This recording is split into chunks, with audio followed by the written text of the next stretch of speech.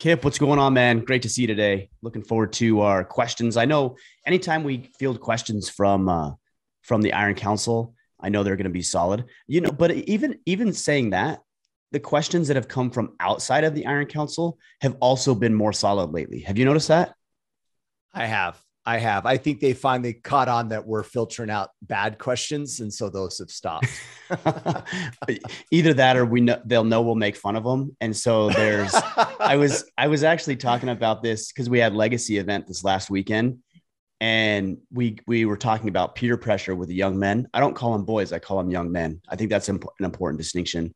And I asked them all generally, I said, is peer pressure bad? A lot of them said, yes, peer pressure is bad. But I actually contended that. And I said, not necessarily. It depends on who's giving you the pressure, right? Because we all know the phrase iron pressure sharpens to iron. do what?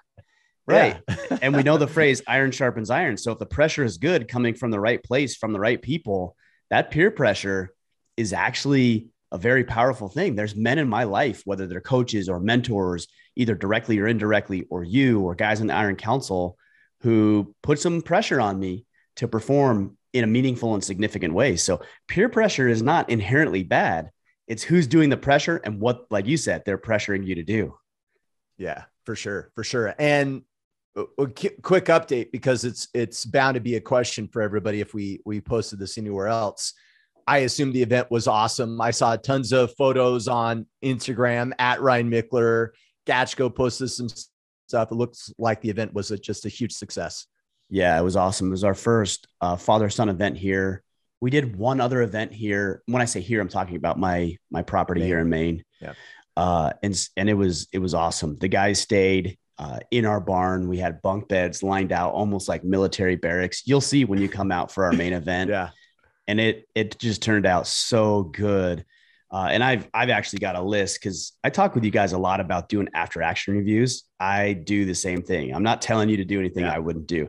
So I've got a list for Thursday, a list for Friday, a list for Saturday. Last night, your AARs for each day. Everything I need to do to change it and tweak it and adjust it and what I need to do.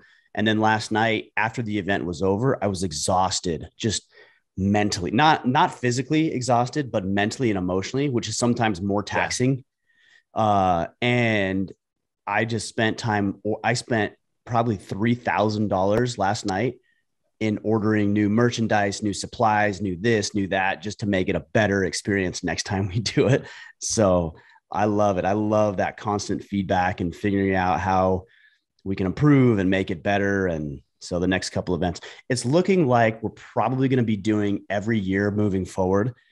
The legacy will be the last weekend of September. So just get that on your radar right now, guys. Kind of as a standard. Yeah.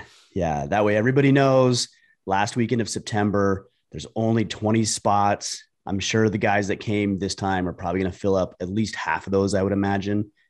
So we'll let you know when the rest of the dates are out, which will be in the next 2 weeks. Very cool. Very cool. Awesome. Yeah. We mentioned this already. We're fielding questions from the Iron Council, which is our exclusive brotherhood. To learn more about the Iron Council, go to orderofman.com/Iron Council. Shall we jump right into it? Let's do it, man. Let's get after it. All right. First question, Nolan Connell. This is derived from this week's topic. This is the very first question asked and is very impactful. The follow-up questions are what came from the discussions within my team. I would like to see what you and Kip have to say on this topic. Are you free? What does freedom look like to you? What steps can you take to become free? Is it a state of being or a mindset that you must constantly evaluate? So what Nolan is referring to is the monthly topic in the Iron Council, creating your new reality, which is the topic of the month for September. So he's asking what is free? Look, very, very simply, freedom is the ability to, it's hard because I have to answer this generally, but freedom is the ability to do what you want, when you want to do it, how you want to do it, why you want to do it. Period. That's it. Yeah. And if you're not able to do any of that, what you want to do or how you want to do it or why you want to do it or when you want to do it, then you're not truly free. So is it a state of being? I mean, it's partly mindset for sure, but that's not it. because you might say, well, I'm free. And yet you've subjugated yourself to your wife or your boss or your kids or your colleagues or your coworkers or your clients. I'll give you a great example from clients. Real estate agents are a prime example. A lot of them say, well, I have to meet on nights and weekends, but I don't want to do that. Okay. So are you really free? Yeah. No, you're not. Now, if you want to, that's one thing. But if you're saying to me, I don't want to meet my clients on nights and weekends, and yet that's the only time. Yeah, then you're not really free. And people say, well, that's just the way the real estate market is. Are you sure? Why not change the market? Yeah. Why not change the market? Why not get so busy that if somebody comes and so good at your job that if somebody comes to you and says, hey, I only have this Saturday, say, sorry, I don't do Saturdays. And they say, well, we really want to work with you. Would you do the Thursday at 3:00? Yeah, absolutely. But not Saturday at 10. And I know all you real estate agents are rolling over in your graves right now. Like, oh, my head's about to explode, Ryan. You don't understand. No, I get it. I understand. Because I was in the financial services market for business for almost 10 years. And that was standard. Like you meet on nights and weekends. I did it early on because I didn't know any better and I didn't have the clientele. But later I said, no, you want to meet and work with me? You work within my parameters. And if you don't, that's okay. I got 10 people lined up who will work within my parameters. But that comes with that is what freedom is. And I didn't want to work nights and I didn't want to work weekends. When I was in retail, I didn't want to work on the weekends. I didn't want to work holidays. And so I told my wife, I said, no, I'm not going back to retail when I come back to Iraq from Iraq because I don't want to work nights and weekends. And I made the choice. Now, it was hard because I left a good job and something that was meaningful, something I enjoyed. But I would rather have the life I want than just chase the dollar or whatever. People will email me quite often actually and say, hey, Ryan, I'd love to have you on my podcast. And I try to be very gracious in doing that and say, yes, I would like to come on your podcast. And they'll say, well, I'm just doing this part-time. Can you do Thursday at 7 p.m.? No, but I can do Thursday at 3 p.m. Oh, well, I can't because I'm working. Take a lunch break. That's on you. That's not on me. Yeah. And 90% of the time, at the point I'm at now, these guys will say, okay, yeah, I'll change my schedule. Yeah, right. You will change your schedule. I will not change my schedule. And that's what freedom is. I'm free because I've built it to the point specifically within this business where I don't need to do that. Now, there would be some people I would do that for. If Joe Rogan called and said, hey, Ryan, we want you on the podcast and you need to be here Friday evening at midnight, I would be there Friday evening at midnight. But that's a choice that I make, a deliberate and intentional choice. I would not feel forced to do that. I would weigh the pros and the cons. I would weigh the cost and the sacrifice. And that's a choice I would make. Yeah. But that's what freedom is. It's making those conscious decisions. There's also another question that came up later down because I looked through the thread of questions about sovereignty and God. And I actually really am interested in addressing that question because it actually ties into what we're talking about here. Agreed. We have a couple of biblical questions. Let me run this by you, Ryan, because I was, this is months ago, maybe even a year ago or two, where I was thinking about freedom and how on the flip side of this, how we try to rob people of their freedom in our relationships a little bit. So let me give you an example where I might manipulate you to make a decision. Or if you don't do what I think you should do, I withhold myself and I'm an ass. And you know what I mean? And we manipulate people and we kind of rob them a little. Don't get me wrong. They still have their choice, but it's interesting on how we try to take away those freedoms from people as well and coerce them into doing what we think they should or should not do. Yeah. So here's another interesting conversation we had this weekend with the fathers and the young men. We were talking about responsibility and what we were addressing. I can't remember the exact topic we were covering, but responsibility came up. And normally when we look at responsibility, we try to divvy up percentages like, 50% goes to Kip because of this podcast and 50% goes to me, right? To make this a good podcast. Got it. But the response, because you're half and I'm half of it, but the responsibility pie isn't finite. So actually, Kip, you don't have 50% responsibility of this. You know how much responsibility you have over this particular podcast? What would you say? Over our AMA? Yes. Well, it depends. Like if you said, hey, I'm out today, then I think, okay, my responsibility is 100%. I got to make sure that the recording goes good, that I get the files to whoever for this episode. But right? what if I'm available? What about this one today? What responsibility do you have for this podcast? I don't know. Like, I mean, part of me feels like I should have extreme ownership, right? And come to the table and go, hey, if Ryan's not on at our scheduled time, I should reach out and like actually take and be driven to make sure it occurs. Okay. So give me a percentage. I don't know. I'll tell you what I think. Yeah. Tell me what you think. Because the responsibility pie isn't finite. You have 100% responsibility for this podcast. Whether I show up or not, you have 100% responsibility to make sure this thing goes well.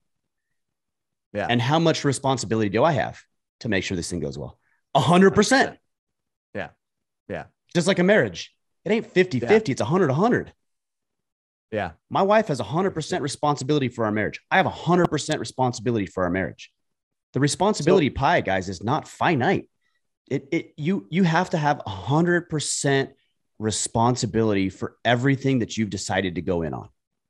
And you might Ryan, say, well, you know, Ryan, but like I have these outside factors. I have this team member who's not doing what he should be doing. Okay, well, that's your responsibility. That's not your fault. Maybe he dropped the ball, but you could be damn sure that is your responsibility. Now, if you're on a team and let's say there's 5 people that are working on this, you might say, well, it's 20% of each of us. And I'm only a component of this. And you notice Joe over here dropping the ball. Do you only worry about your 20%? Hell no. You're 100% in or you're not in. This is a go, no go exercise, meaning you're all in or all out. Pick. But none of this 15, 20, 30, 50%. No, 100% or nothing. And you're going to be better, man. You're going to add so much more value. People are going to look at you as valuable. Your relationships are going to be more significant. You're going to get promotions. You're going to lead businesses. You're going to pick up new clients. 100% in all things. Let me ask you this, Ryan, because it was just present for me as you're asking this question. And I could see, I get it. I have an easier time comprehending that approach of kind of extreme ownership when something goes wrong. You know, it's like, hey, own it. Look for these areas in which you could step up and have influence, and what could you change to help mitigate those concerns or whatever. How do you address this from the perspective of not wanting to step on someone's toes? Because that actually crossed my mind for a minute, right? It was, well, I could say 100%, but I don't want Ryan to think that like that I'm trying to control, quote unquote, a podcast, right? Or you know what I'm saying? But again, what you're saying right now is looking at it from a finite perspective. Okay. What you're saying, let's just take a pie. All right. Imagine a pie, and the pie is a whole, right? We know that from math. It's 1/1. It's whole. Yeah. And finite means that we all divvy up shares of that pie based on what we think our weight of the responsibility is. So if there's 2 of us, maybe it's 70-30 or 50-50 or whatever. And then that equals 1, that equals the whole. That's a finite approach. Okay. And so what I'm telling you to do is look at it as an infinite pie, meaning there's no end, there's no beginning. It's infinite. So you have 100%. I have 100%. And you might look at that and say, well, that equals 200%. That's not right. Yes, it is, because it's infinite, not finite. But the same is true if things go wrong and you're like, well, I don't want to step on toes. You're doing the same thing. You're playing a finite game. You're saying that, Ryan, if I take responsibility for this, I'm taking away from you. Well, but it's not a finite pie. Yeah. It's an infinite pie. So if you take 100%, are you taking anything from me? No, because it's infinite. No. Yeah. So there's no level of responsibility. Here's another way to look at it. A lot of people will shit on other people who are successful, and they'll try to drag them down because they believe that if that person's successful, then I can't be. That's a finite game. It's infinite. If somebody else is successful, that doesn't take away from my ability to be successful. If there was only 12 slices of pie or pizza and Kip, you grab 6, there's only 6 left. And I got to get my 6. And that's how a lot of people address life. But that isn't actually how it works. When you are successful, you're paving the way for me to be more successful. It's an infinite game. So when people say, well, I don't want to step on people's toes, what a inferior way to look at life. Now, granted, there's tactics and there's strategy. Understood. And there's the way that you do things. I'm not going to step all over my boss because I need 100% of the credit. That's not what I'm saying, guys. I'm saying take 100% responsibility. And here's another consideration. When things go really, really well and they work out, you don't need to brag about I got 100%. Now it's like, hey guys, look what we did. Yeah. And if you're bragging, you're getting into the finite game, because what you're saying when you brag, it's you and not them. I did all of this, but you didn't do it all because it's infinite. Yeah. So there's the finite game and there's the infinite game. And it goes whether you're successful or fall behind or stepping on people's toes or being humble or whatever. Finite and infinite. What game are you playing? Got it.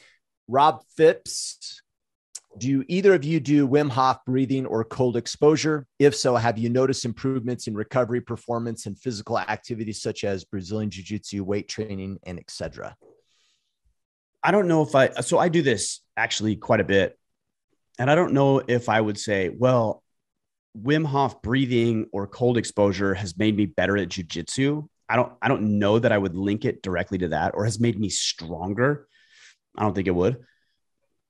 But from a recovery perspective and the way that I feel and the mental benefits and the stimulation that come from it, 100%. But it would be hard for me to directly correlate my improvement in jiu-jitsu or strength with me taking cold baths or cold showers. Like I don't know that I could directly correlate that. But that's one of the exercises we did this weekend with fathers and young men's. And I jumped in. I wasn't planning on doing it because I was moderating everything, but I told guys, I said, look, as a leader, you never ask people to do things you wouldn't be willing to do yourself. And so I jumped in the ice bath, and I wasn't planning on doing it, but I felt like that was a good learning opportunity in the moment. So I jumped in and I did exactly what I asked of them. In fact, I did more. I told them to sit in there for 2 minutes. I sat in there for 3 minutes because you leaders, we always go first. That's what you have to do if you want to lead and you want to be inspiring and everything to other people. So when I got out, and this has been the experience every time I've gotten to a cold ice bath or a cold shower, is it's almost euphoric in a way. Yeah. I just feel very calm. I feel very centered. I know I sleep very, very well. I actually get super warm. My body, I can feel the temperature of my body get very, very warm. And I feel like I perform better. The little aches and pains and joint issues and things that I have, they tend to dissipate over that afternoon or that evening. I feel clear, mentally clear and focused. So there's a lot of benefits. And I'm not even talking about the physical benefits that are easy to quantify, like stimulated fat loss and regulating the parasympathetic nervous system. All of this data and research we have behind cold exposure and breathing. You can go research that. That's scientific. You can measure that. I'm talking about the mental effects and benefits. I don't know that they directly improve those things, but they certainly contribute to it for me anyways. Yeah, for sure. Is box breathing part of Wim Hof's breathing technique? I don't know that he would call it box breathing, because he's saying box breathing the way you're saying it. Mark Devine's concept, I think, is 4 seconds in, 4 second hold, 4 second out, 4 second hold, 4 second in, right? Yeah. And Wim Hof doesn't do that exact breathing. Okay. Similar concepts, whereas, deep breaths, there's also controlled breaths. There's also an element of almost hyperventilation, which is hyper oxygenating the blood. So it's not box breathing, but there are strategies incorporated into his breathing techniques that are supposed to oxygenate the blood, help your lung capacity, improve functions of the parasympathetic, including your ability to control the parasympathetic nervous system. But it's not box breathing. It's different than that. I see. Got it. I was going to say, I actually box breathe at nighttime when I'm in bed. trying to like clear my mind and go to sleep. And that actually really helps me like kind of relax, you know? So, but honestly, I used to think that stuff was stupid. Yeah. Even cold exposure. I'm like, this is stupid. This is dumb. And there's these what are they, biohackers who geek out on all this stuff, and they go through all the little ins and outs and intricacies. I'm like, that is a freaking waste of time. You're focused on like the minute, like focus on the macro, and the micro stuff will take care of itself. Like just eat right. You know, people are like, oh, diet, keto, intermittent fasting, and like all these different kind of diets. I'm like, everybody knows what to eat. Just eat right. Yeah. And that has been my mentality of, well, should you do this HIIT or should you do strength training? I don't care. Tell me this. Here's what we ran into in the financial planning practice. Hey, Ryan, can you show me the mutual fund that performed the best over, the last 10 years? Because right now I'm getting a 5.5% rate of return on average. And if you can show me one that does 6.7, then I will invest in that. And then my next question is, well, tell me how much you're investing right now. Oh, well, I'm not investing anything. Okay. Well, it doesn't really matter what mutual fund you invest in if you're not actually investing any money. And this is what people do. And I know why they do it. This is exactly why they do it. They do it because they think the research phase is some sort of movement of the needle. Like, well, if I'm researching and I can tell people I'm intermittent fasting and I'm trying to figure it out, I'm making progress. No, you're not. You're thinking about making progress. It's like this. You're on a racetrack. And you're going to race a vehicle. You're going to do a quarter mile and you're going to race another vehicle next to you. Is revving the engine actually part of the race? Like when you rev the engine, but it's not in gear, are you winning the race? I mean, it might sound really good. Your car might sound awesome, but you're actually not moving anywhere. So you're not winning the race. And that's what people do with information. It's like consume, including this podcast. Oh, well, I listened to all 850 of Order Men podcasts, and I read every single book that Jocko wrote, and I watched all of his videos on Monday. And I say, well, cool. Tell me how your life's better over the 12 months. Well, actually, I'm a little worse. Like I gained a few more pounds and been a little bit more lazy, but I really like this stuff. Okay, now you're just in it for entertainment factor. You're not actually in it for the improvement of yourself. Yeah, that's funny. It reminds me of, so I did a cycling race with my wife just like 3 weeks ago, and I don't have clip-ons. So I just have cages for my shoes. And Aisha's like, you're going to be the only guy riding a bike without clip-ons, right? Because all the cyclists have these, special shoes and pedals.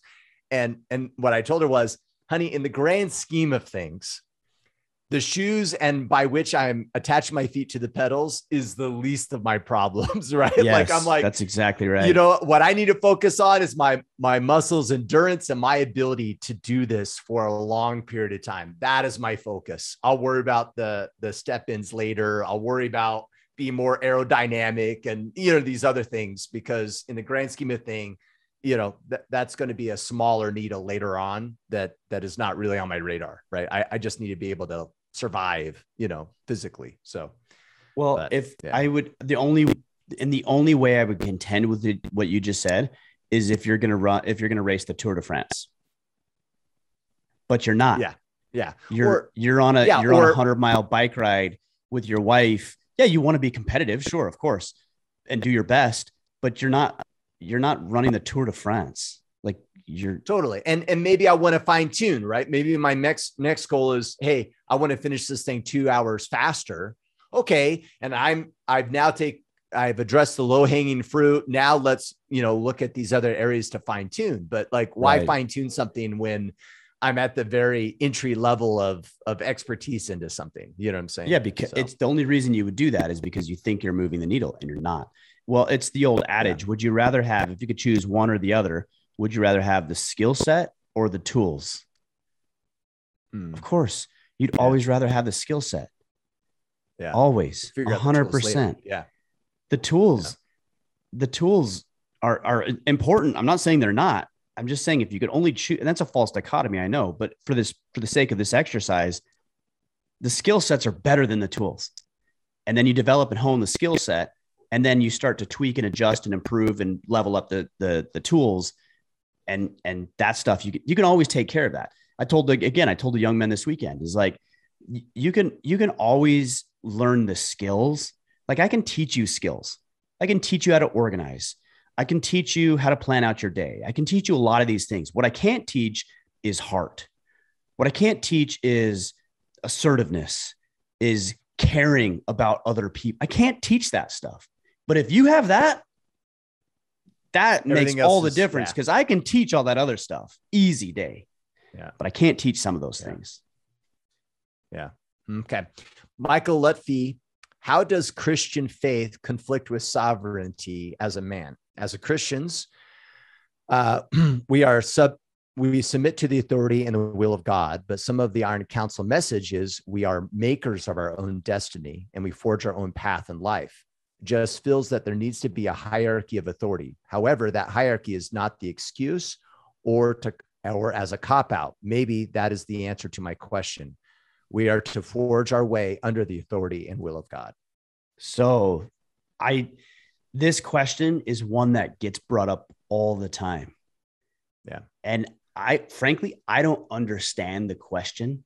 I understand the question. I don't understand where the hang up is. That's the point I'm making. Okay. Agreed. You started this question with, how does it conflict with? It doesn't at all. Because what is one of the greatest gifts? Let's just talk about Christianity for a minute. And I only talk about Christianity because that's what I know. There's probably other faiths that believe very much the same way. Let's talk about Christianity. One of the greatest blessings, the gifts that we have been bestowed with, is free will, is personal agency, is the ability to choose our own path, to determine right or wrong, to make our own choices. Now, that doesn't free us of the consequences of those choices, but we have been blessed with the gift to decide for ourselves. Because if this wasn't the case, there would be no purpose for this life. Yeah. Because the purpose of this life is to learn and to grow and to develop and to get better and to improve and then to return to Him and help other people do the same. That's why we're here, to be tested. And if you had no personal agency, there would be no test. Yeah. What's the point? Exactly. There's no point to being here. So God, in His infinite wisdom, said, I will give you personal agency. And then what you do with that is going to determine your destiny. And look, here's the deal.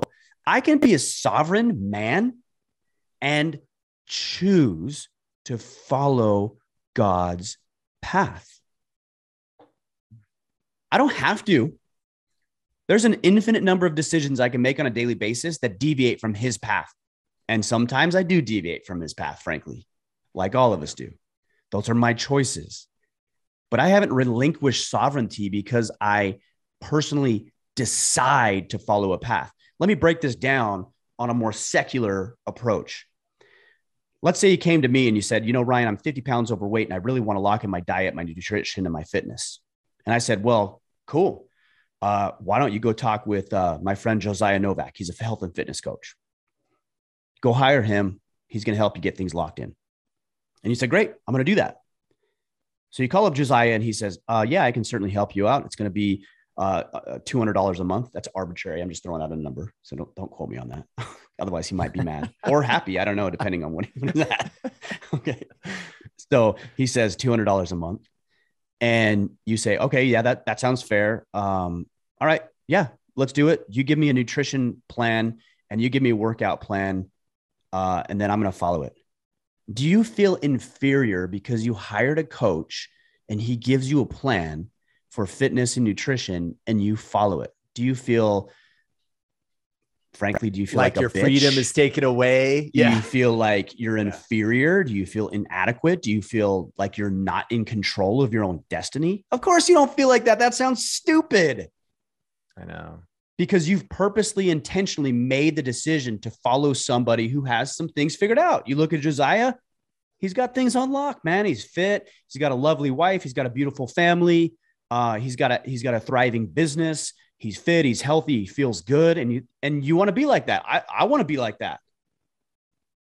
Yeah. I don't feel inferior or inadequate or subject to Josiah because I asked him to help me with my fitness stuff. But why do we do that in the same context of spirituality? I don't feel inferior because I've voluntarily chosen to walk a particular path, that I've decided to follow the path of morality, that I've decided to be disciplined, to limit exposure to certain activities and behaviors and substances. And I've decided to embrace going to church and following in his footsteps. I don't feel inadequate. I don't feel like I gave anything up. By the way, guys, the same guys who say, well, is there any conflict between sovereignty and Christianity, are the same guys who wear the discipline equals freedom t-shirt. Okay, well, so if we're taking your logic, then this discipline, adherence to a set of behaviors and patterns and thoughts, limit your sovereignty? Is that what you're saying? No, of course it doesn't, because you voluntarily decided to be disciplined. Yeah. Yeah. No, so guys, let's get over, and they do the same thing with stoicism. Let's get over the sovereignty conflicts with, I'm not saying that you're in charge of everything. I'm saying you're in charge of yourself. And you know what? If I was sitting here having a conversation with God right now, and knock on wood, I don't want to have that conversation today because that means I'm dead. But if I'm sitting having that conversation with God right now, and I said, hey, does individual sovereignty conflict with your beliefs? And he would say, that's actually in exact alignment, because I sent you here to have a mortal body so that you could decide for yourself. I gave you freedom and autonomy over your thoughts and your mind and your body. I want you to make the right decisions, but that choice is yours. And then you have to live with the consequences of the decisions that you make. And I would love, and I'm speaking from his perspective, I would love for you to make the correct, the right, the righteous, the choices that are going to serve you and other people well. But ultimately, those are your decisions to make. And it's not when conflict. You make bad decisions, I have a great system in place called the atonement. I'll help you out. There's a way to grow from one's mistakes, but still a decision you have to make. Yep. Yeah. I wonder, Ryan, if this comes, I wonder if this comes from the fact that some people, their religion, they were never converted to the religion that they are part of. Meaning, I believe this because this is the way I was raised, and they've never took on that ownership of their religious beliefs as their own and took it as something that has been given to them. And they've never stopped and paused and said, is this in alignment with what I want to do? Or is this, and making a conscious decision versus just cultural, social pressures or whatever? Well, at the risk of assuming, I would say, to back up what you're saying, that it's a lack of testimony. Yeah. Right. You're relying on, my mom and dad and social pressure or something else. Yeah. Yeah. And so your testimony has not been tested. And you're not again, I'm assuming here, but I think it stems from a lack of powerful testimony. You know, like I believe that there are some things that are good and some things that are bad, and some things that work well, some things that don't. And I try to move towards the things that work well and the things that move away from the things that don't. And those are choices I'm making. But when I make right decisions, I don't think, oh, well, gosh, I made that right decision and something turned out well, so like my sovereignty must be limited. What the hell? Like, how do you come to that conclusion? Yeah. It's very interesting. The answer is no, they're not in conflict. They're very much in alignment. Yeah. All right. Stephen Giovanali. Man, I'm sorry, Stephen. In the Iron Council. Stephen G. Stephen G. I feel sorry. Like, Iron Council guys, I should definitely be pronouncing your names correctly. So Stephen G. How long did it take for you to trust that everything would get done? Example, I schedule my days in a week, but find myself thinking I should be doing task X as much as possible instead of reading 10 pages or working out. Thanks for all you do. I'm having a hard time following this question. Maybe a little bit, but I think I kind of get the gist of it. Well, my answer is I'm not there yet. Like you say, how long did it take for you to believe everything was going to get done? I'm not there. I don't know that everything will get done. Is this trusting the plan? Is that what he's kind of saying? Yeah, I think he's saying, I think Okay. if I were to interpret this question, what I would say is, if I'm going to be doing the plan, is it going to work out and are things going to get accomplished to the degree that I want them to? Uh, Yeah. that's how I interpret that. The answer is I don't know. Like Yeah. I really don't know. When I let's say an event, and I'll give you an example from our history of Order of Man. When I launched our first event, uh, I set it up. I called a lodge in southern Utah that I wanted to have up in the mountain, and I put a bunch of money on this lodge to secure the reservation for the dates that I had planned. And then once I had it reserved, then I went into my Facebook group and the podcast, and I tried to get people to sign up for it. Guess how many people signed up? You know the story, kid. Yeah. Not a How many single people were in person. the Facebook group at that time? I think it was about 1,000 if I had to make an educated guess.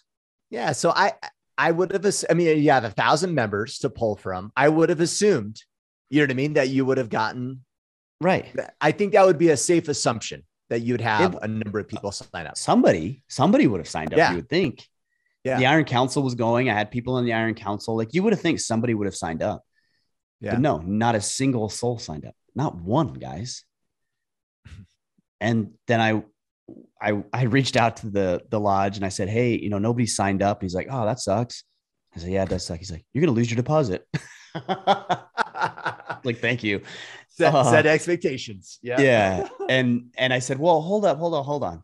And this is where the salesman in me came out. And I said, Yeah. what can you work with me? Like, what if we bumped it back 3 or 4 months? And you keep my deposit and you just apply it in 3 or 4 months to what we're going to do. He's like, I will do that. He was very nice. He says, I will do that, but you'll be in peak season. So it will be a little bit more expensive, but I'll take your deposit and I will apply it to that, because he didn't have anybody that wanted to book that weekend. So he's being very nice. And I said, great, I'll take it, deal. And I went back to the drawing board and I figured out my messaging, and I released the second attempt at an event, and we had 20 guys. I had 20 spots. We had 20 guys show up, and we call ourselves still to this day, the Terrible 20. And I have a picture, a black and white picture from 2016, I believe it is, of us, the Terrible 20, in my barn on the wall. It's framed, it's black and white. It's really cool to pay homage to the 20 guys who believed in these events before you really had the right to believe in what it is we were doing. Yeah. But I didn't know it would work out. And when we did Legacy this past weekend, I didn't know that it would work out. And when I reach out to somebody I want to have on the podcast or a podcast I want to join, I don't actually know if it's going to work out. Or when we come up with a new t-shirt or hat design, I really don't know if it's going to work out. Now I have feedback where it's like, okay, well, we have a black hat with a brown leather patch and they sell really well. So what if I did a gray with black and a lighter tan patch? Okay, odds are it's probably going to sell because I have some feedback to base it on, but I don't know until I put it out there. And one of the lessons I taught these young men this weekend was that life is a process of experimentation. But too many men, what they do is they play their lives for keeps, meaning every decision is catastrophic. Yeah. Like, Ryan, what if I start this new business and then I get fired because they find out, and then I don't have enough clients, and then I default on my mortgage, and then my wife thinks I'm a loser and she divorces me, and then she speaks badly about me in front of my kids, and then my kids hate me, and then my dog dies, and then like all this stuff, right? It's like, whoa. Hold up a second. All you're saying is you're going to start a podcast. It's just chill. Do you think they really believe that though? Or do you think that's Yes, BS? they believe that, Kip. They believe it. And I know they believe it because I believe that stuff still to this day. There's a term, it's a psychological term, and it's 100% true, Kip. They're not deceiving themselves. They're just making excuses No. like, oh, why they maybe, shouldn't do it. Sure, maybe Yeah. there's some excuses, but there's a term, it's called cognitive distortion. And 100% they believe it. And I know because I believe it. In cognitive distortion, please, gentlemen, look it up. Cognitive distortion is distorting reality and blowing things out of proportion so far beyond proportion that any sane, rational human being outside of the emotional baggage that you have would never believe the conclusion you just drew. Yeah. And we do it because biologically we're hardwired to do it, to thrive, to stay alive. So we think about the worst possible scenario so that we can keep ourselves alive as a species. Let me give you a very small example. It sounds stupid when I say it. Well, but it's real. So my wife and I, when we went through our separation, and there's been 1,000 other scenarios, but this is a good one. My wife and I went through our separation roughly 12 or so years ago. And it was a very hard time for me. It was the darkest time in my life. It was very, very difficult for me. I called her one day to talk about the kid or her or whatever. Like I called her and it went to her voicemail. And up until that point, her voicemail said, "Hey, you've reached Ryan and Trisha, or you've reached the Micklers, leave a message. We'll call you back." I call her phone. It goes to her voicemail and it says she had changed it. It wasn't, "Hey, you reached the Micklers." It wasn't, "You've reached Ryan and Trisha." It was like, "Hello, this is Trisha Mickler. Please leave me a message and I'll call you back." And my whole world like shattered in that silly, stupid moment. She might as well have said, "This is Trisha, almost single. Leave me a message." You're laughing, but that's true, man. Oh, I am laughing because I can relate. Anybody in this scenario has gone through this. So I'm freaking out. Like this is over. She wants a divorce. She's moved along. All of these weird thoughts that go through my head. And I vividly remember this conversation. And this is when it kind of like snapped for me. I called her later that evening or the next day or two or whatever. And we were talking and I remember asking her, I said, "Hey, it sounds like you changed your voicemail. You know, what's up?" And she said this, I will never forget it. It's as vivid as it was 12 years ago. She said, "Oh yeah, I changed it because we're running the Rotary Easter car show. And I wanted people to know that they were calling the right person, that it was me, Trisha, and that they needed to leave a message and they needed to get with me specifically. So I didn't want it to have like the family voicemail system on there." That's it. Yeah. That's all it was. And you know what? The cognitive distortions are so real. I'm going to sound like a freaking psycho. The cognitive distortions are so real that like a week or two later, when I called her back, I wanted to see if she had changed it back. I'm like, "Well, is that really real? Is it, she's just saying that she didn't really believe that. She's just making that as an excuse." I called it expecting fully that it would say, "This is Trisha Mickler." And guess what it said? "This is the Micklers. Leave a message. We'll get back with you." Yeah. Guys, we are mental. I would say retarded, but apparently we're not supposed to say that term anymore in the politically correct society. So I'll just say mental. We are mental. All of us, you, me, Kip, every one of us are mental. We're mental basket cases. So when you asked me whether or not we really believe that, oh, hell yes, we believe it. Yes. Yeah. And you need to be aware of what the cognitive distortions are and what your mind is doing, because it is playing tricks on you 100%. Yeah. Yeah. And that's usually tied to a preconceived notion or a story about yourself. And you're just running around looking for evidence of that it's true. Yeah. It's narcissistic because, again, it's your evolutionary hardwiring teaching you to stay alive. You only care about yourself in that moment. Like, for example, when you're, I talked with a gentleman years ago. He got attacked by a bear. His name is Todd Orr. He got attacked by a bear. And like literally attacked, decleated, like taken off the ground by a bear, and the bear was attacking. Yeah. Do you think in that moment he was saying, "Oh, I really forgot to take the trash out and really honor my wife by taking care of that chore that I meant to do this morning"? Or, my client, "Oh, damn, that client that I was supposed to talk with, I never called them back. Oh man, I'm such a dick." No, of course not. He was worried about staying alive in that moment. Now he might say, oh, my wife, look, I've talked with guys, Braxton McCoy, a good friend of mine. He went through a horrific situation in Iraq when we were over there, and he almost died. Kyle Carpenter, youngest living Medal of Honor recipient, almost died on the battlefield. And both of them said to me that one of the thoughts that went through their mind is, my mom, how is my mom going to handle this? So that's a very selfless thought in a moment where you think you're going to die, but you're not remembering the minutia about your day-to-day activity. You're like, what's the biggest threat? There's a bear on my back. I got to figure this out. And then I can worry about taking the trash out or calling that client. But this is the deal right now. So it's very narcissistic. It's very focused on you, which, okay, in the right scenario is probably the right approach, but not always. Yeah. All right. Brad Rigney, when interviewing an accountant for your small business, what are some of the key questions that you would ask? What other clients do you work with? How long have you been doing this? What do you enjoy about this work? That's one a lot of people wouldn't ask. What do you enjoy about this? Why do you like? I hate this. I hate this kind of work. I dread coming into the office. Being an accountant sucks. Yeah, don't hire that guy.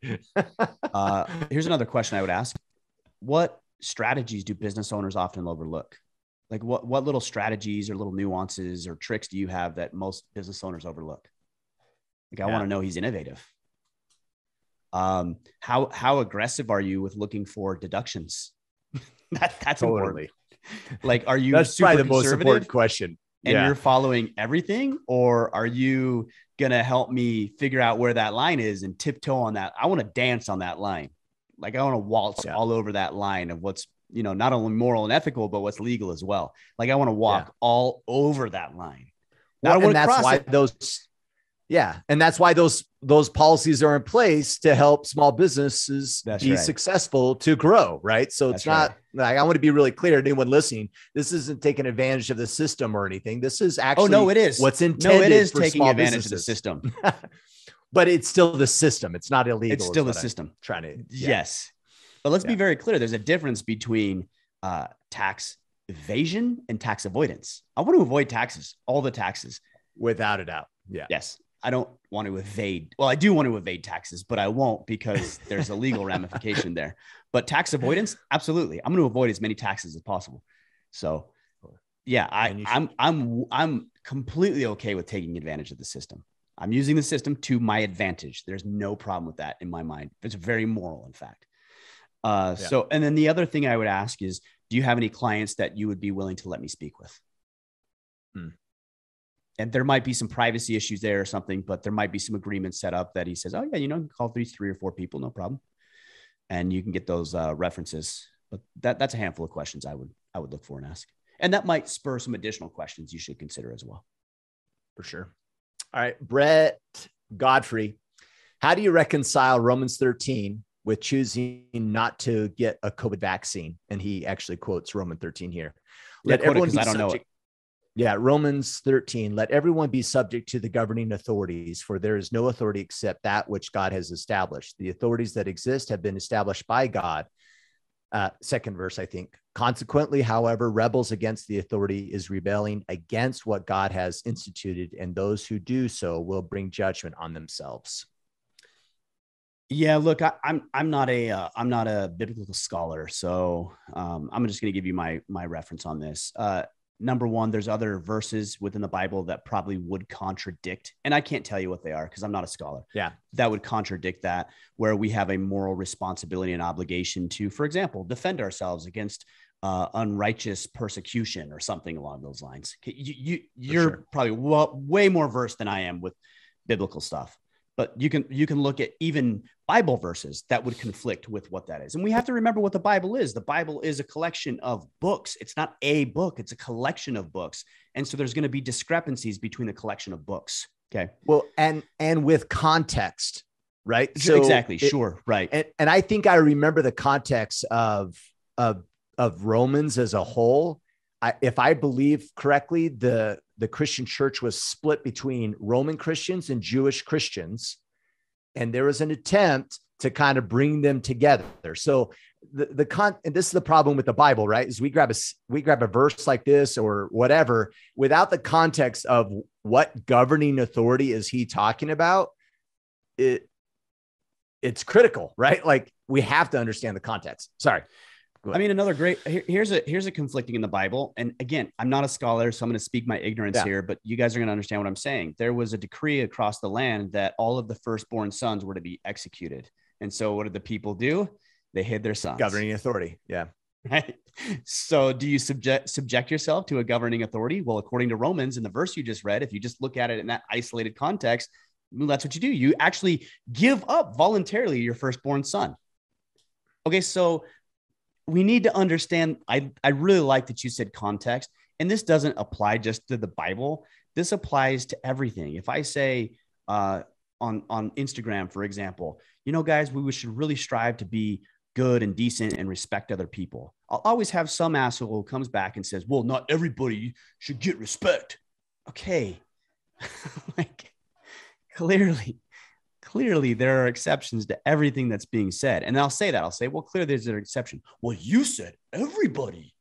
Okay. Well, then you're a moron. If you are incapable of discerning a figure of speech and trying to literally translate that and apply it to your life. And I'm not saying the gentleman asking this question is a moron. Like, I think this is a thoughtful question, but we need to remember, like you said, context, and then also consider that there's other Bible verses and passages and phrases and stories that would conflict with what you just said, what Romans just said. So how do you reconcile those? Ask God. That's what you do. You pray and you ask God. Now, there's one other thing I want to say with governing authorities. We have a system in place, a legal system in place to remove those individuals who are not serving and representing us well. In fact, in the Constitution, our founding documents, it says we have an obligation to ignore immoral dominion over us. That's actually part of, in our founding documents, it's written, right? You can read it. We are told to rebel. In our that's law. It's law so much that there's a supreme court. There's a supreme law of the land meant to interpret that constitution. What is and isn't constitutional. We have a moral obligation to reject immoral laws and orders and these types of things. It's in our founding documents. And also we have a system that allows us to remove those people who need to be removed from office. And this doesn't matter what side of the political aisle. Look, you guys all know I'm conservative. Everybody knows that. And the overwhelming majority of our audience is conservative, but we have those who are liberal that listen, and I'm glad to have them listen as well. So let's take Trump. Like every one of us has a thought about Trump being impeached.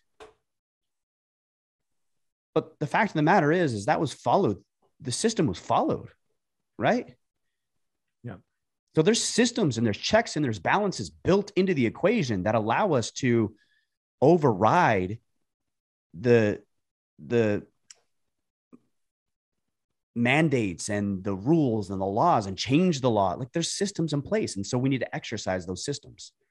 That's the point I'm making, is the systems are already there. And also I can find other Bible verses, passages, and stories that would conflict with, I believe he said, Romans 13. Yeah. And I think to your point, maybe what you're getting at is be an active participant in said systems, right? And who you vote for. And, like actually there are systems in place that give us the ability to change leadership, and we should be active participants in those. And if you're not going to do that, don't vote. That's my other. I would and don't complain either. Then, yeah. No, I don't agree with that. Oh, really? I think, yeah, I do. I think we all have a right to point out injustices, and not only right, I think is the baseline, but we have a responsibility to point. People like to say this on Instagram too. I'll say something, I'll point out something I don't like, and they'll say, well, just don't complain about it. What are you talking about? Like if I see something wrong, I actually should point that out. Now, to what you're saying is, Okay. And then work towards a solution. I know that's what you're saying. Yeah. Take some action. Yeah. But I don't have any problem with, I've actually never once said, hey, if you don't like this country, then leave. I don't think I've ever said that once, because I think it's a very rudimentary way of looking at it. I get the sentiment. I understand what you're saying. I just don't like that phrase, because I think the better phrase is, if you don't like the system, let's all work together to figure out a better system. But yeah, let's change it. Yeah. But there's things in place. I guess the point I'm making is like, yeah, I think all of us should be pointing out things that we don't like. And there's things that I don't like that I'm not willing to work on solutions towards, because I'm busy with other things that I'm working on solutions towards. But that doesn't mean that I shouldn't point it out or bring it up. I think we should. That's okay. But I think if you're not willing to study and research and get some even base knowledge, then don't vote, because that's just acting in ignorance, and that's ridiculous. All right. Thomas Campbell, what's the difference between doing your best or going above and beyond? Is above and beyond your best, or is that two separate ideas altogether? I mean, I think you might get into a little bit of semantics here, but you can't do your best and do the bare minimum. Yeah. Right, Kip, if I came to you and I said, hey, Kip, I want you to do 10 push-ups. Is doing 10 push-ups your best? You could probably do at least 11, I would think. Yeah, at least maybe 11 and a half. Right. Once I got to my knees, I could throw in another 5, maybe. Also, by the way, there is no half in this. Like, there's either you did it or you didn't. There's no halves. I did half a push-up. No, you either did a push-up or you didn't. Like, that's the objective metric, right? So your best is, I would think, more synonymous with above and beyond. Now, there's some situations where I don't think you need to do your best. College is a great example. Like, if I'm going to college, I'm going to try to get A. I personally went to half a semester of college. I lost my academic scholarship and realized very quickly that was not for me. And I think that's probably the case for 80% of the population. Yeah. But if I was going to college, I would pass all my grades and all my classes to the bare minimum, because why beat your head against the wall if you don't need to the bare minimum? Or I would graduate way faster. Like, I would get C's and B's and whatnot on get done faster, double time, and do it in half the time. and I would be okay with that. And so there's situations where doing what is required is okay. I don't always need to do everything exactly the best way I should do it. But there's other things that I think we should go above and beyond. If I'm going to run an event for fathers and sons, like, there's things I could do that would be bare minimum and everybody would be satisfied, and that would be, but that's not my goal. Like, my goal is to exceed and go above and beyond. And so that's why I do this after action review. And I have copious notes right here on my phone about what I need to order and how I need to improve and how we need to work the timeline and all this kind of stuff. So really, I think what you need to do is discern where you need to show up fully and where you need to get a passing grade. Yeah. It's really intentionality around what you're doing and totally priority. Right. And contrary to the popular belief about the way you do one thing is the way you do everything. No, sometimes, I just need to get through that so I can move on to it. Yeah, totally. Strategy. Yeah. I mean, talking about college, like I was working full-time and going to school full-time, and I would intentionally go, okay, I'm going to this class. I have a good grade in this class. I'm going to sleep. And I would sit in the back of the class and get my hour rest in. So that way I could push through, and I was consciously like, I am going to do this because I need a rest and I need to sleep and I need to get a nap in because I'm losing my mind, right. And I was intentional with that, and I was okay with that. Or the alternative is you were working as well. And so you show up to work. I was delivering pizzas in college. And so, I show up to work and I used it as an opportunity to be social. I met people when I was delivering pizzas. I met guys and gals there that I worked with. And so I used it as a social element. And if my boss called me on Saturday and said, can you work? Yeah, I could work. Sure. But the answer was no. Yeah. Because I always knew I'm delivering pizzas. Like I ain't like doing brain this is surgery going to here. push my career. Yeah, I got to push my career forward. Yeah. So I'm going to show up. I'm going to do what's asked of me. I'm going to hit the schedule. I'm going to get there on time. I'm going to leave on time. I'm going to work hard, do my dishes and whatnot, and deliver pizzas to the best of my, like, I'm going to do what I'm supposed to be doing. But no, I'm not going above and beyond. Why would I do that? Because I want to go down to the lake and I want to go skimboarding, or I want to go to the beach, or I want to go to Lake Havasu, or like any of these other things that I wanted to do in college. And so I deliberately made those decisions, and those decisions are acceptable in some cases. Yeah. All right, Mark Wood, how do you keep moving on when the high after legacy wears off, or the main event, or any event when you are around high caliber men and you're constantly getting pumped up from the conversations, activities, and the energy around you? Yeah. So this is where I differ from a lot of the people who are like, oh, motivation sucks and discipline is everything and like that kind of stuff. Because I actually think there's a very powerful place for motivation. I think if you're using it as a tactic and strategy to move yourself or move the needle, then why wouldn't you use that? But some guys are like, motivation is lame, discipline is everything. And like, well, why wouldn't you use motivate? Like, so you don't go to any seminars? You don't learn from other people. You don't read a book to get all hopped up. You don't get emotional when you watch a movie. Like you watch Braveheart and you don't like feel like you want to be more of a badass. Okay, well, why'd you watch that then? Right? Like, so there is a time and a place for motivation. So Mark, what I would say, and I appreciated having you guys out here, is what I would suggest to you is that you look at ways to recreate what we did. Yeah. So what did we do? Well, we got around other men. Surely there's men in your area. You have men on your battle team within the Iron Council. What can you guys do to get together? Come back out next year. That's another thing, is sometimes we just need a little bit more motivation. Maybe it's an annual motivation. There's events that I go to every single year, and I walk away inspired and motivated and compelled and uplifted and edified, and that's all good. And then I take those practices and then I incorporate the discipline or the structures or the systems or the processes that are going to actually move the needle. So you need both. You need the discipline, which is the process and systems, and then you need the motivation and the inspiration. And both are valuable. Like, one isn't more valuable than the other. Both are valuable. When motivation wears off, discipline is going to fall into line. When discipline becomes monotonous and boring and mundane and you feel like quitting, motivation and inspiration comes in. So let's use both of them, the logic and the emotion. Like, both are fine. So what I would say is look for ways to recreate what we did through activities, through exercises, and then through other men, and then build in the systems and processes based on what we talked about that will allow you to move into the discipline component until we're able to meet again next year. Or in 2 weeks in Mark's case, because he's coming back out for the main event. Copy. All right. Mike Hansen, a very similar question from before, but I like a portion of Mike's question here, and I think it'd be valuable. So he says, Ryan, I would like to know how you approach sovereignty and submission to God's will. We've kind of already addressed that, but this I think is valuable. What do you practice in order to know you are in his will for your life with plans, goals, and your vision? That is more of an intuitive thing for me.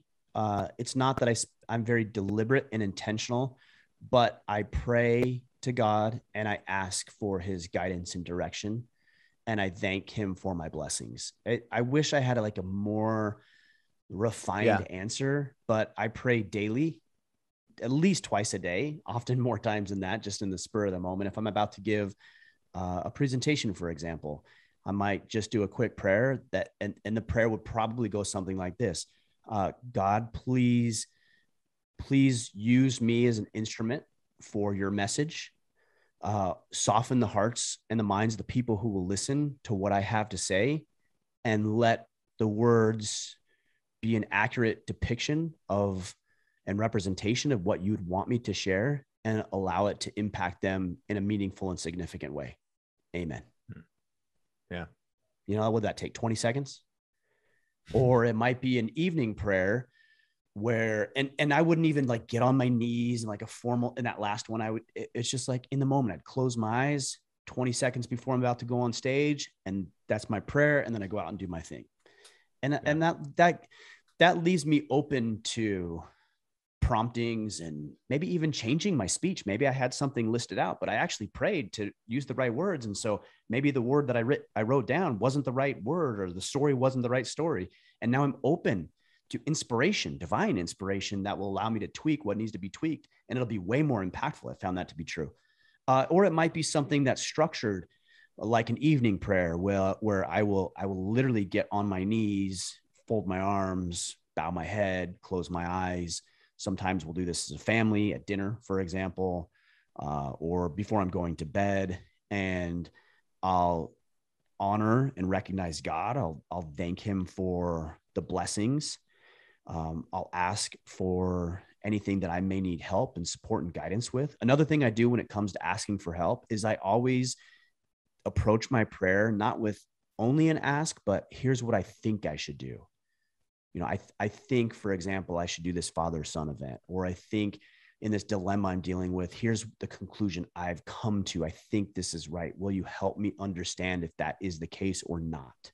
I very rarely do I say, I need this thing from you. It's like, I try to do my part, which is like, I've researched, I've listened, I've asked other people, I have resources available, and here's the conclusion I've come to. Is this right? And then I ask for blessings for other people who are important. You, Kipper, on that. The people who are listening to this podcast are in that list. My children, my family, my friends, people I interact with on a daily basis, strangers, missionaries, our warriors who serve this nation. Like we pray for those people. So that might be something more structured. And then I just listen. And I ask myself, like, am I doing good? Not good as in like, I need your validation, but am I doing what you want me to do? Am I living the kind of life? Is this right? I might do something in the moment. I'm like, I don't know about this. Is this right? And I might get a no. Okay, well, I got to pivot in that. Or I get just an affirmation of it. You're doing good. You're okay. Just keep going.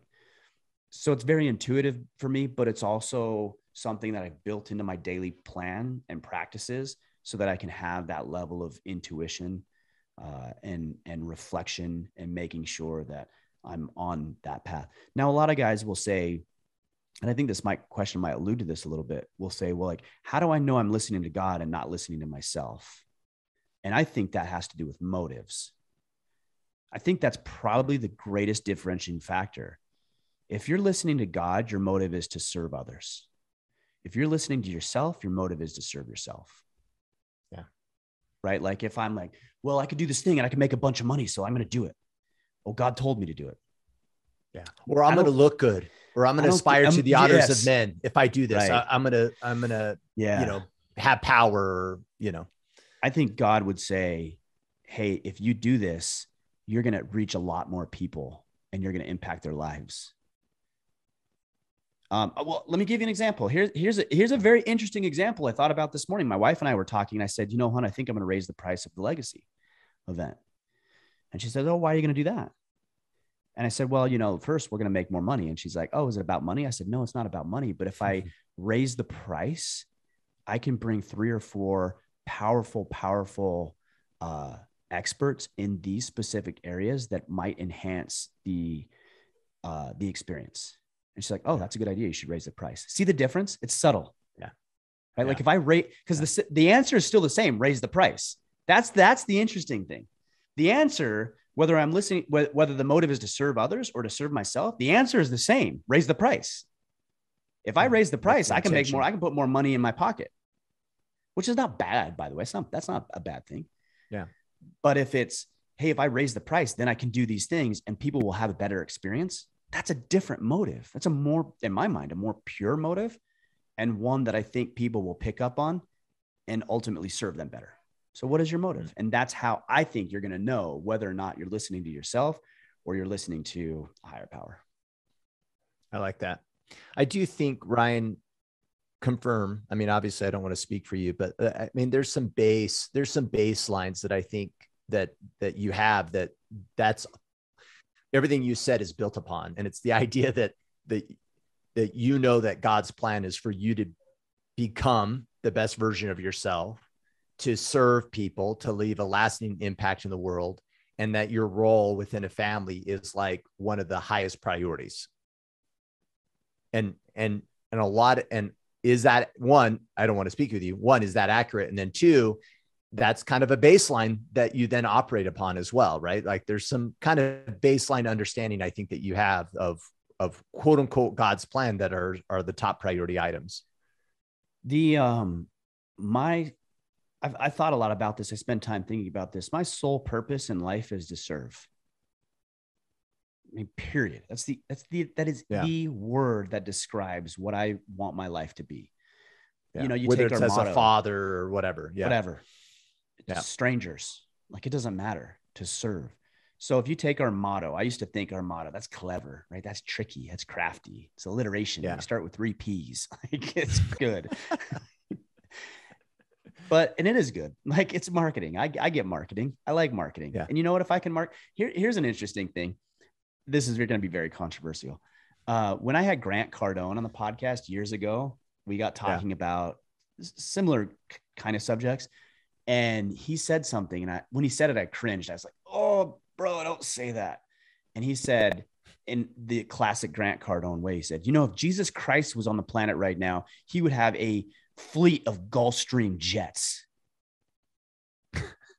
And I was like, oh, like, why? Why do you have to say that? And then I got thinking about it more. And I was like, no, actually, that's probably true. Like he would have an Instagram. Jesus Christ would have an Instagram account. Wouldn't he? If it's a tool to influence and help serve, I don't see why you wouldn't use it. Exactly. Yeah. Exactly. Christ would have an Instagram account. He would have a fleet of Gulfstream jets. He would be traveling from continent to continent. He would be putting on seminars and events. He would be doing that. That's like, sounds so blasphemous to say, but that's what he did with the technology he had available. He walked from town to town to do the same thing, but with the technology he had 2,000 years ago, that was what he was using. Yeah. It sounds so blasphemous, but it's true. It's 100% true. It's 100% accurate. And so my main objective is to serve. And so I'm going to use technology. I'm going to use marketing. I'm going to use money. I'm going to make myself more capable. I'm going to develop influence. And so some of this means I have to take care of myself so that I can be more influential, so that I can serve more people. But ultimately, that is the one word that describes, that just sums up the way I want to live my life. It's just to serve people. That's it. So yes, the answer to your question is yes. That's right. I just want to serve people. I want to help. That's all I want to do. Love it. Do you have a word to finish? Do you have something that you would, have you thought about it like that? Yeah. I mean, I think that to have a life of no regret and to feel like I could go to my creator and feel like I didn't waste that gift that was granted to me, it would mean that, did I make a difference? Which is another way of saying the same thing as serve, right? Did I make a difference in the time that was given to me? And I have to remember, and we've talked about this in the past, but this is something I have to add to that, is my ability to make a difference is sometimes to be joyful. Because my default behavior is intense, right? Like I'm doing a presentation later today for all our employees around ownership. It's going to be intense because I'm always like, ownership, but guess what? Sometimes that's not fun. And sometimes it needs to be joyful. And sometimes you need to enjoy life along the way. And I have to remind myself that that's also a way to serve in regards to how I show up and being impactful, not just through message, but also through pleasantness. Yeah.